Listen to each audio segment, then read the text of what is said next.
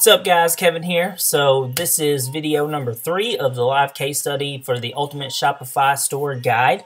So today we're going to be learning how to import products from Aliexpress into Oberlo. Oberlo is where it's kind of like the middle ground for your Shopify store and getting your products from Aliexpress.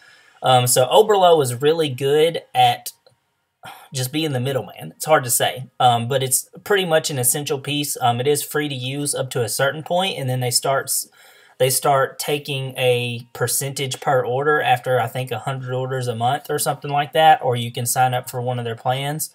But I'm going to use Oberlo for my store. I highly recommend you use it. If you don't plan on using it, you can skip this video. But yeah, so this is how you import items from AliExpress into Oberlo, and then in a later video I'll show you how to put it into your store.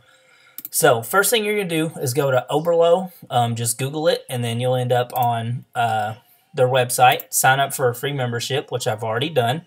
And then the last thing you'll need is their Chrome extension, which I don't think downloads automatically. So you'll also have to go download the Oberlo Chrome extension. It is free. It looks like this. It's like a little sales tag almost. Same thing as their logo right here. What you're going to do in order to import the product is you're going to go to the product. This is one of the ones we're going to be using because we found it in one of the top stores in the last video that we're going to test. So you'll see this turned blue once I was on AliExpress. So you can't use it unless you're on AliExpress. And then it turns blue. You're going to click that and you're going to hit add to list. And I've already imported it, so it's already there, but that's exactly how you do it. And then you go back into Oberlo, and then you're going to go on the same logo, just turned up and down instead of left to right, and you're going to go to Import List. You're going to click on that, and then that is going to take you to your imported products.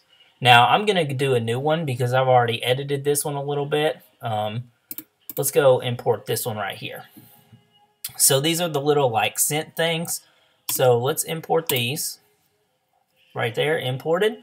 Now we're going to go back to Oberlo and refresh this page. And there it is right there. So by default, it pulls in all of the information off of AliExpress. So you're going to want to change this stuff. Like the description, you're going to want to pick your own images instead of using all of them. You can price it right here, and you can do all of this before you even sign up for Shopify. So I would recommend finding all the products you're going to put in your store when you launch it, importing them all into Oberlo, and then also fully filling them out before you even sign up for Shopify. Because that's going to be one of the most time-consuming parts of building your store, and that's going to eat into your 14-day free trial, which we don't want to do.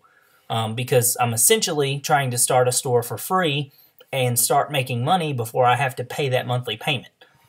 So that's what I would do. Sign up for Oberlo, find all the products you're going to launch with, import all of them into Oberlo, edit all the descriptions and everything, and have them ready to go. That way, as soon as you sign up for that trial, you can import all those products in, and your store is basically set up. After that, you just really got to put in a couple pages and just make it look nice, and then you're pretty much good to go.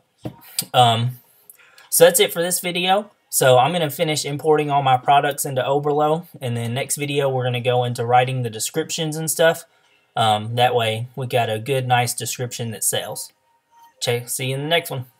Make sure to like, subscribe, share, and stay tuned. Yeah, that's it.